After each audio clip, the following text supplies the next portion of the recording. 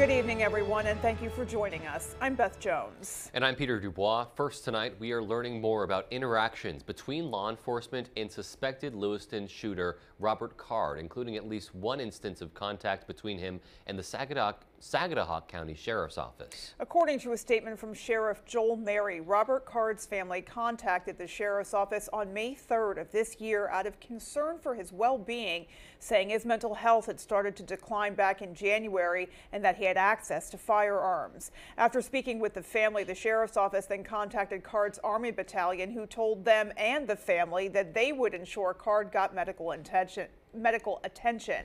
Then in September, Card's Army Reserve Unit in Saco emailed the Sheriff's Office asking them to do a wellness check for Card. Sheriff Mary says a deputy attempted a wellness check on September 15th, but Card was not home.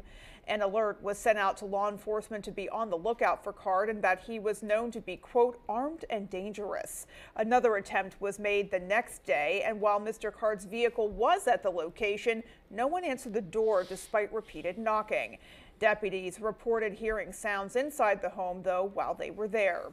Finally, the Sheriff's Office says they made contact with Card's unit commander, who advised them Card no longer had any weapons from the reserve unit, and they were trying to get him treatment, but it might be better to, quote, give him time by himself. They also spoke to Card's brother, who told them he would, quote, work to secure any firearms that Card had access to. The Sheriff's Office went on to say, quote, we believe our agency acted appropriately and followed procedures. My office will evaluate our policies and procedures for how we conduct wellness checks with the goal of making any improvements that are in the interest of public safety while balancing the rights of individuals. Our hearts are breaking for the families and friends of the people who were killed and injured, end quote. In response to last week's events, one Auburn lawmaker has submitted an act to increase availability of mental health care facilities in Maine. The act would directly repeal Maine's Certificate of Need, specifically in regards to mental health services. Certificates of Need are laws that serve to regulate major capital expenditures for certain health care facilities. The primary objective is to help prevent duplicate costs and determine whether the community is in need of a purchase. We have such dire needs for expanded mental health care options in Maine and opportunities for folks to get the care they need, that I don't want to see bureaucratic red tape like Certificate of Need standing in the way of folks getting the care they need. The newly submitted bill currently awaits review by committee. An update now to a story we brought you yesterday. An arrest has been made after an investigation into threats made to area schools in Fairfield. The Fairfield Police Department says that Edward Daw, a 32-year-old from Fairfield now living in Oklahoma, allegedly made threats on MS-80 49 social media accounts. Because of the concerning nature of those threats, schools were closed yesterday while police searched for who posted them. After the investigation, Daw was taken into custody in Oklahoma City and charged with terrorism hoax and violation of the Oklahoma Computer Crimes Act. Both charges are felonies in Oklahoma, and he is now being held at the Oklahoma County Detention Center on a $1 million bond. In the wake of the Lewiston mass shootings, we're hearing countless stories of community members stepping up in a time of need. Our Corey Bouchard spoke with a neighboring business of one of the shooting locations about what they experienced and how they helped survivors. When 40-year-old Robert Card opened fire at the just-in-time bowling alley on Wednesday night, many survivors that fled took off on foot.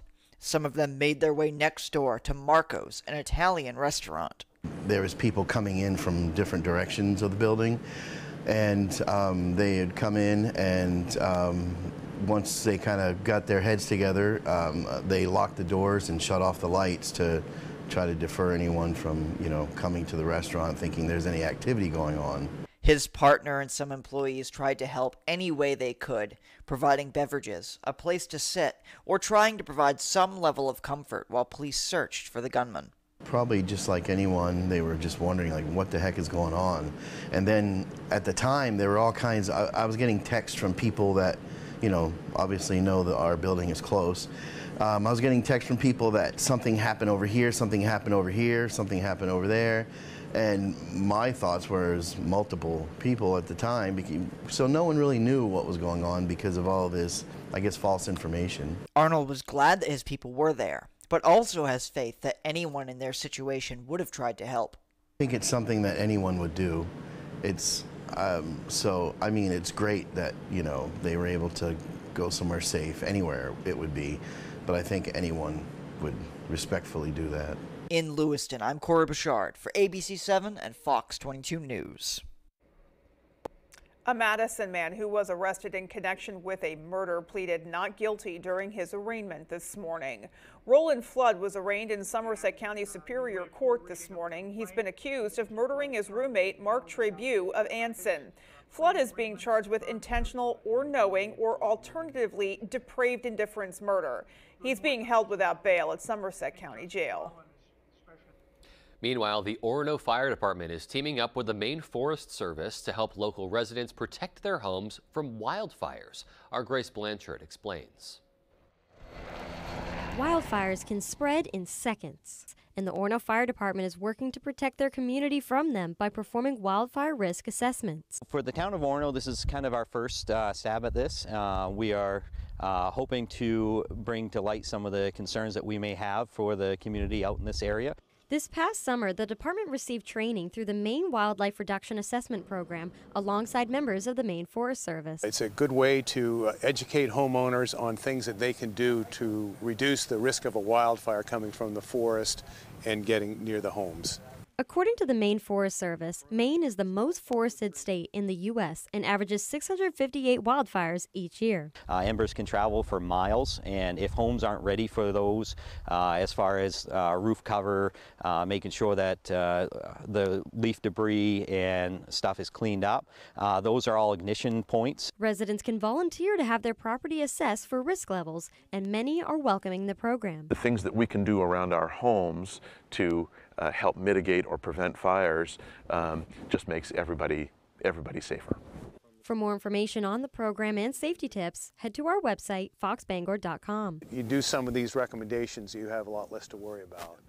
In Orono, Grace Blanchard for ABC7 and Fox 22 News. Certainly can't be careful enough. I mean, we're walking around outside every single day with our animals. We see all of the dried debris strewn about on the ground and on people's properties as well. So there's unfortunately plenty of fuel around right now. Yeah, and just this time as we transition into the colder months, it's just a great time to talk fire safety, general fire safety, as people are starting to turn on the heat inside their homes as well. Yes, definitely risks outside, risks inside that you just want to be aware of. Of course. Alrighty, well, let's go ahead and get a first check of our forecast and see what's coming our way weather-wise. Thank you so much. Our first weather is brought to you by Winterport Sheds. Do you need extra storage, a place to live, camp on your lot, building for your pets? Well, check them out in Waterport or at the Bangor Mall and, of course, at winterportsheds.com. All right, guys, once again, we are back in the 40s today. Up north, though, much cooler temperatures. Greenville, Millinocket area only in the 30s. There is a little bit of a snowpack, of course, keeping things a bit cooler there. We do have a bit of a breeze, not too bad, though, around 9 miles per hour in town, 8 in Bar Harbor, 7 in Rockland, a bit stronger in Waterville, though. We're looking at a solid 12 mile per hour sustained wind. But overall, though, the snow and rain is finally gone. Today, we just had a mixture of some clouds and sun, mainly sunny out there. Temperatures back in the 40s in our area. Overnight tonight, though, we're going to see a few passing clouds here and there. The winds aren't really going to be an issue, but temperatures will be cooling back off into those mid-20s. Thank you so much, Conrad. And coming up on ABC 7 News at 6, automotive right to repair is on the ballot in Maine. We'll hear arguments for and against the measure. That story and more as ABC 7 News at 6 comes right back. Do you have a wet basement, nasty crawl space, settling foundation, sinking concrete, or clogged gutters? I'm Tony Hafford with TC Hafford Basement Systems, all things basement-y. For over 30 years, thousands of homeowners throughout Maine and southeastern New Hampshire have trusted TC Hafford. Basement waterproofing, crawl space repair, stabilizing foundations, concrete leveling, and gutter installation. Call TC Hafford Basement Systems for all things basement-y. There's too much uncertainty around Pine Tree Power. It's a mystery bag that will cost Mainers billions. It will mean tremendous uncertainty for workers, say Maine's labor leaders. Business leaders say it will mean higher rates with no guarantee of better service. And Governor Mills says, let's not gamble with our future. Vote no on question 3. Please join leading Maine voices and vote no on 3. It's a bad idea for Maine. If you or a loved one has been diagnosed with mesothelioma or asbestos-related lung cancer, contact the law offices of Joe Bornstein to learn about your legal rights. Maine has the highest rate of mesothelioma fatalities in the U.S. You may be eligible to receive compensation if you were exposed to asbestos products while working in a shipyard, mill, factory, or construction site. For a free case evaluation, dial 207-CALL-JOE or online at joebornstein.com. What about this one? Wire brush finish. I love this style, and the price is amazing. It's got 2 removable leaves. And the bench has storage. Honey, do you like this table? It's yours if you like it. She's thinking. Sure. Oh my Bob, she loves it! She loves us. Probably. When you don't have to compromise on style, quality, or price, there's only one thing to say. Oh my Bob! Bob's Discount Furniture. Everybody that home run, son. Hey, pass me the keys, Rob. I haven't had anything to drink. Good idea. We've learned to speak up to prevent drinking and driving. Now let's speak up to prevent texting and driving. What are you doing, Mommy? Here, let me do that for you. So sorry. I don't know what I was thinking. Speak up. Lives depend on it. Don't drive intoxicated. Don't drive intoxicated. A sobering message from AAA. You are watching WVII ABC 7 Lewiston Strong.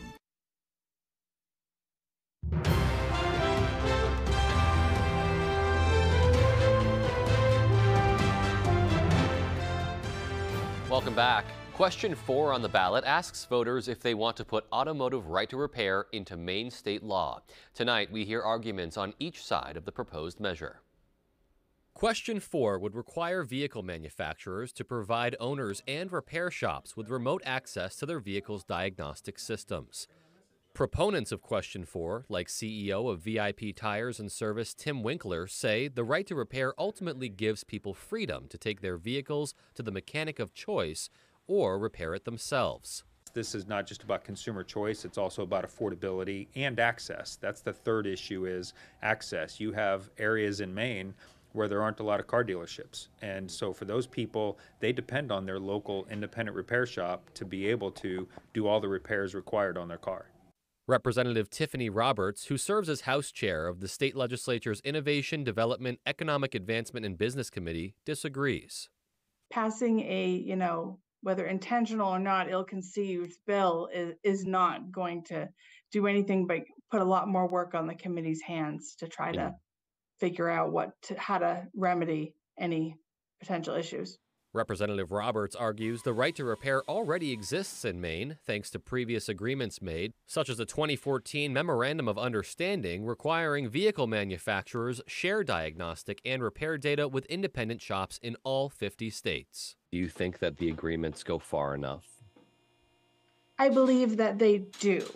I've spoken to everyone from industry, to dealerships, to independent repair shops who were part of the original right to repair in '99, who feel that these agreements have given them what they need. But Winkler says the agreements don't go far enough because they aren't enforceable by law, leaving the door open for violations. A memorandum of understanding really is only just that. It really doesn't provide the protection that consumers and independent repair shops need. So it's sort of like a trust process. So to assume that just putting out a general letter of understanding is going to address this issue going forward, I think is naive. We need to have a law that protects consumers' choice in where they have their vehicle repaired. And I believe that this law does that. Winkler also says that most new vehicles made today store certain data wirelessly, making it impossible to access information needed to diagnose what's wrong with a vehicle. One of the examples that people use is we all used to use corded headphones. Now we all use wireless headphones, right? And so car manufacturers are no different. They're starting to use technology to build a lot of wireless technology into the vehicles. If passed, Question 4 would make that wireless data accessible through a standardized access platform, such as an online portal. But Representative Roberts thinks creating that platform could be problematic. This doesn't exist. So is Maine supposed to create that? Like who? And then an independent entity appointed by the government, so is it independent? That has never existed, but it has very strict guidelines on who should be included and what it should do. Maine voters will make the final decision on Question 4 on November 7th. So one of many decisions voters will face next week. Yep, another contentious one for sure. All right.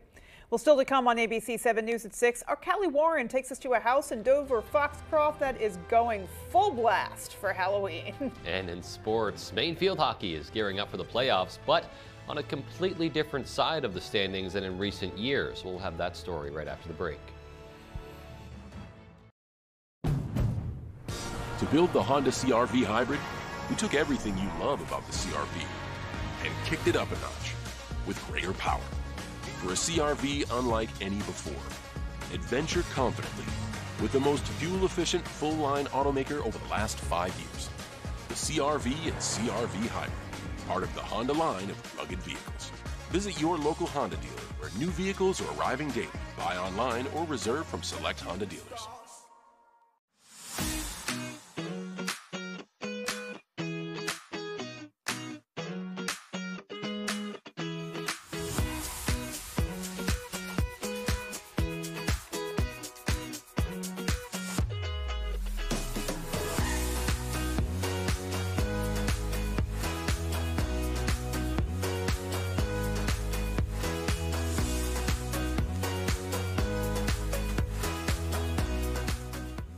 With AAA Insurance, by bundling our home and auto policies, we saved over $450. And we were shocked at the savings. When we switched to AAA auto insurance and bundled our policies, we were able to save over $400 every year. Switch to AAA insurance today, and you could save an average of $483 on auto insurance. Compare that to State Farm, Geico, even Allstate. Call now for your free AAA full picture quote to find out how much you could save. Well, my passion is hang gliding. I've been doing it for over 30 years, and it's like flying. I mean, it's like everything you always dreamed about. AAA insurance helps us save more. And do more. The savings from AAA Insurance has allowed me to pursue my passion of making jewelry. It's great to have a little bit of extra cash to do something that you love. To find out how much you could save by switching to AAA insurance, call 866-460-1310 for your free AAA full picture quote today. You'll be glad you did.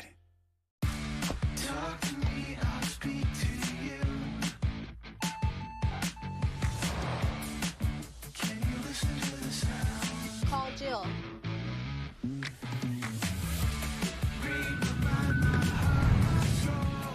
It's your journey. Own every mile in the Hyundai Santa Fe with America's best warranty.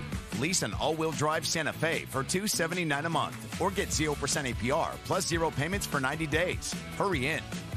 Tonight's Sports is brought to you by Diversified Ink Tattoo Studio in Bangor, located in the Penobscot Plaza, providing custom ink by licensed artists for more than 20 years.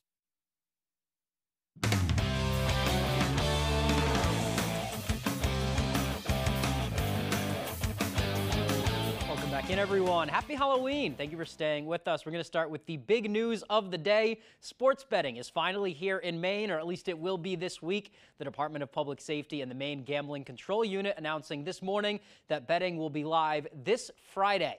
Beginning tomorrow, licensed operators can start pre-launch advertising and they can begin accepting registrations and account deposits. And then at 9 o'clock in the morning on Friday, you can place your first bets. What a way to start the day. In the state's 4 indigenous tribes have exclusive access to mobile betting. Right now, we know that 3 of those tribes have partnered with Caesars Sportsbook. So with those apps downloaded, let's go to the Bruins now. Boston winning their 8th game of the season last night. They are now 8-0 0-1 on the year, and they've reached the 9-game mark, so it's decision time regarding 19-year-old Matthew Poitras.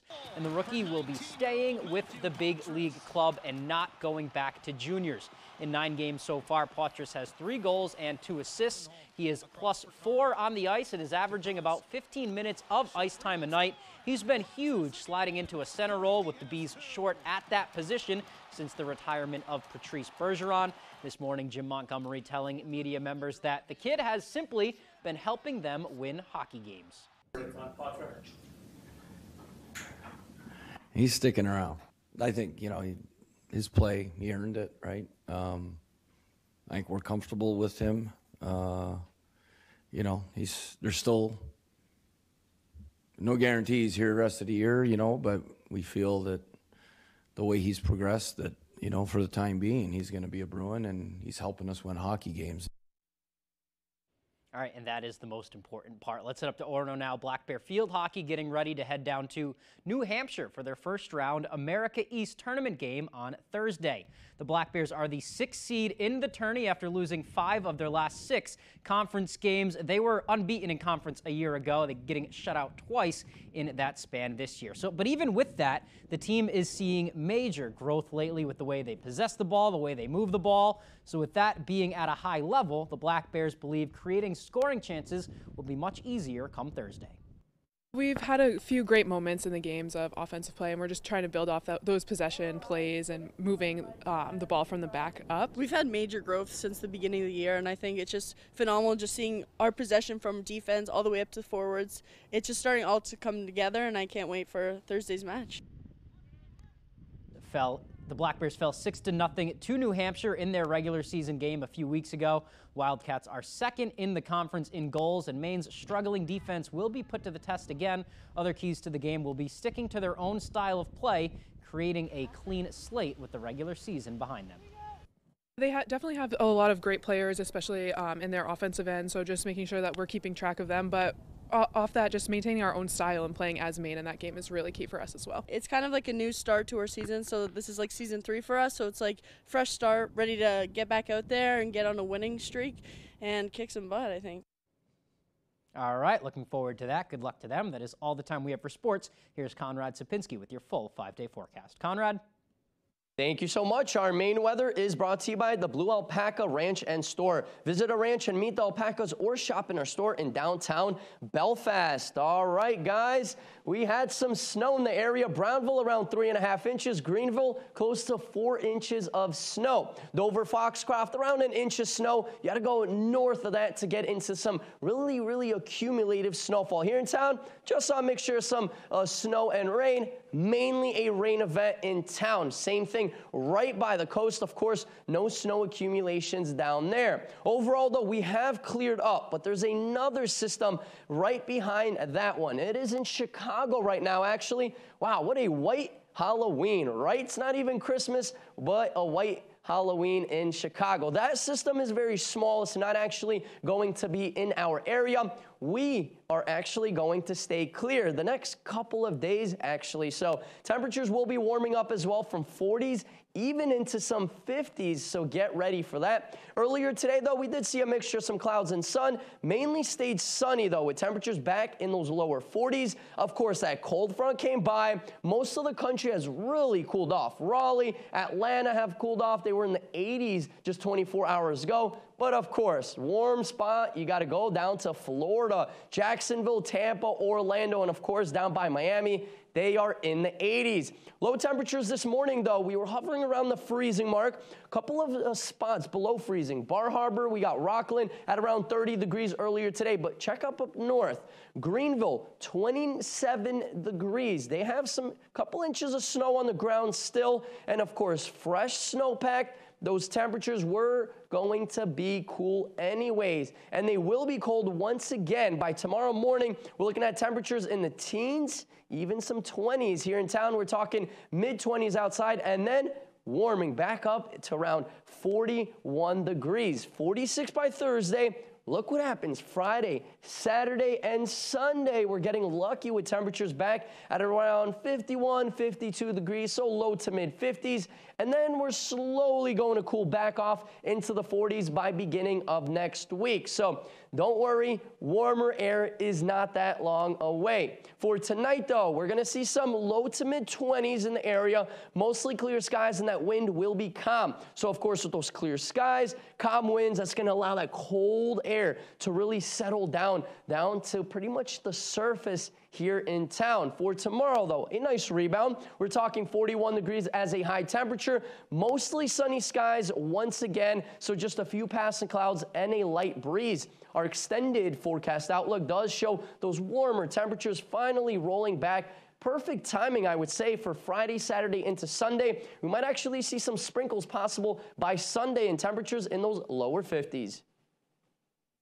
I have to say, I'm fairly happy to see that the sprinklage yeah. it's a very scientific term. Right, exactly. The sprinklage is minimal to none through most of the rest of this week. Yes. And not even really seeing that until Sunday. I think, kind of easing into the cooler temperatures.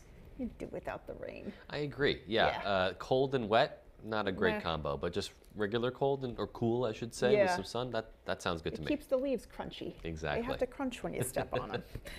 All right. Well, there is still more to come. Stay with us.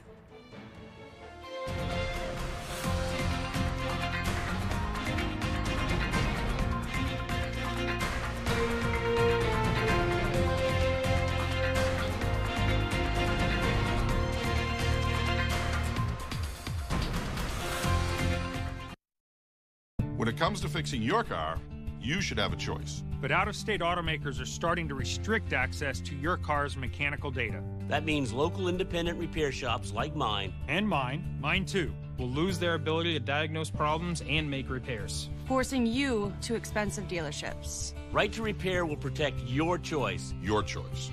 It's your car. Get it fixed where you want. Please vote yes on question 4. Yes on Right to Repair. This Veterans Day, join Fox ABC Maine as we salute and honor our veterans. Are you an active, inactive, or retired member of the armed services? Do you know someone who is? Then upload your photos on foxbangor.com/Maine Heroes. We will randomly select multiple veterans to win a gift voucher from Chick-fil-A. Locally sponsored by Chase's Family Restaurant, Gas Horse Supply and Western Wear, Herman Meadow Golf Club, and Leo & Sons Auto Repair. Saving for higher education for my kids is super important to my husband and me because we obviously want to give them opportunities to explore whatever their passion might be. I kind of consider it as a non-negotiable. I have to pay my electric bill, I've got to pay my heat bill, and I'm going to put money aside for my kids' higher education. To learn more about NextGen 529, its investment objectives, risks, and costs, read the program description at nextgenforme.com. Check if your home state has a 529 plan that offers tax or other benefits. Renovating or building new, you'll find a wide selection of high-performing, energy-efficient, and beautiful windows and doors at Hammond Lumber Company. Your Hammond sales representative will walk you through the showroom displays and help you choose options to create a personalized custom look. Free in-home measurement is available, and Hammond can deliver your order from any of their locations across Maine and New Hampshire. Bring your vision and enjoy better light and added security and energy savings with quality windows and doors from Hammond Lumber Company. Every night is pizza night at Dragonfire Pizza, from wings, salads, and sides to our specialty wood-fired pizzas. You'll find everything you need to satisfy any craving by the slice or by the pie. A little slice of heaven is waiting for you at Dragonfire Pizza, Mill Mall, Ellsworth. Tonight, the ground war inside Gaza as Israel retaliates for Hamas attacks. The global outcry for citizens and hostages in the crossfire. More Americans turn to the most watched newscast on television. World News Tonight with David Muir.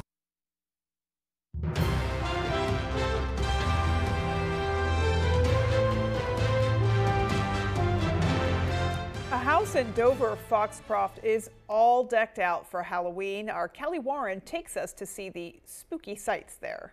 This exceeds my expectations.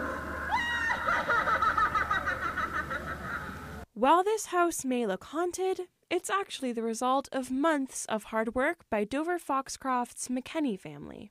We get excited every year for this, and enjoy all the people that come out, and we just enjoy doing it for the kids and all the adults and kids that stop by to see it. This is the second year in a row the family has worked on an elaborate Halloween display. This year's setup boasts a handmade 30-foot pirate ship that the family has worked on for quite some time. Oh gosh. How many hours, Phil? A lot. McKenny says an estimated 70% of her display is handcrafted, with the main exceptions being 12-foot-tall robotic creatures. She designs every piece of the setup, from a detailed graveyard to a ragtag band of skeleton pirates. It's a labor of love for the family as they hope to spread joy during the season. We make things that people can be able to put their children on to take pictures, like the bench or in front of the ship, and just stuff so they can have memories with their children. In Dover Foxcroft, Callie Warren, ABC 7 and Fox 22 News. You just have to marvel at that. Is an astronomical amount of work, even if they hadn't made any of it and it just had to set it all up, let alone the fact that they've made a lot of those things. Just an incredible display. Yeah. Everything from the figures, the pirate ship, all the way down to the jack-o'-lanterns with such detail in them. So congrats, and thanks for spreading that Halloween cheer. Indeed. Everybody be safe. Happy Halloween. Happy Halloween, everyone.